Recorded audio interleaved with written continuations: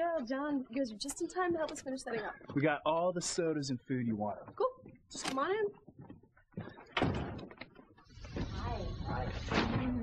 Hey, would you guys mind sitting at the table in the foyer while we set up the bassinet that we got for the shower gift? No problem. Cool. Thank you. Be back in a second. Bye. If you would have told me a year ago I'd be helping to set up for my half-sister's baby shower, I would have said you were nuts. And I was so used to it being just Dad and me. Now I got this big extended family with a niece or nephew on the way. And I'm so psyched about being an uncle. I can only imagine what you must feel being a father. Oh, yeah, Kay. Sorry. Don't be. You know, it's, on the one hand, I'm really excited about being a father. I just wish that Charity was my baby's mother.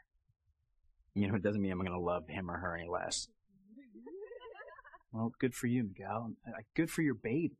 You know what? We should have a celebration for you being a father. We'll get Reese, your brothers. No thanks, but no thanks. I don't want to party. And the truth is, I didn't even want to come here tonight. Charity insisted.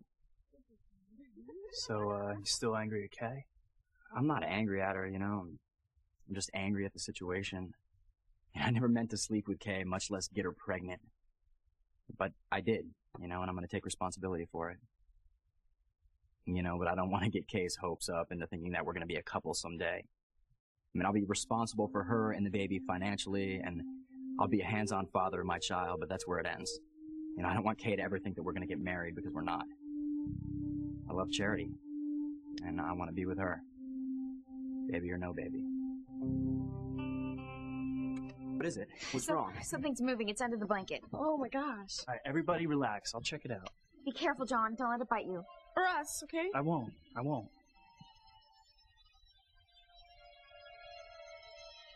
There's nothing here. No, it is there. It's under there. It's slithering like a snake. There's nothing here. Come see for yourself.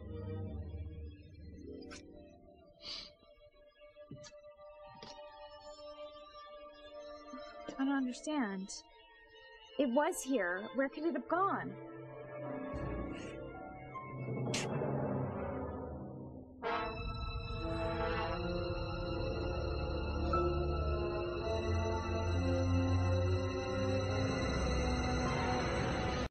I saw something under the covers. And it slithered like a snake. Charity, I'm really sorry it frightened you. Are you sure you're not just seeing things? No, it was real. Charity, is it possible that this was just another one of your premonitions? I hope not, Miguel, because if that's what it was, then it means that your baby with Kay is in some kind of danger. That evil's after it. Hey guys! See this? Simone, where are you? The door to Tabitha's basement. Uh-oh.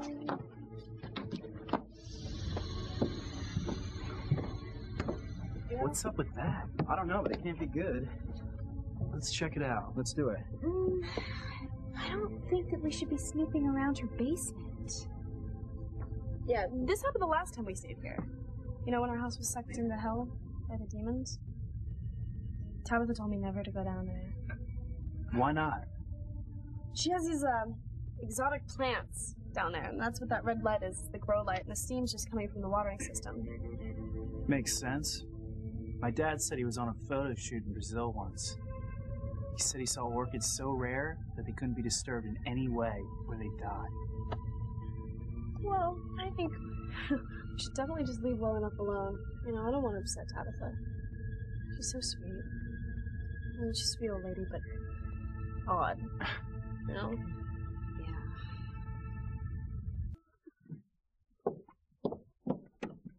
Charity, you cold? No, I'm burning up, actually. Do you want me to turn down the thermostat? No. It won't do any good. I'm seeing flames.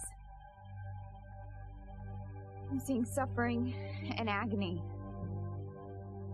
Somebody save them. Please, somebody save them.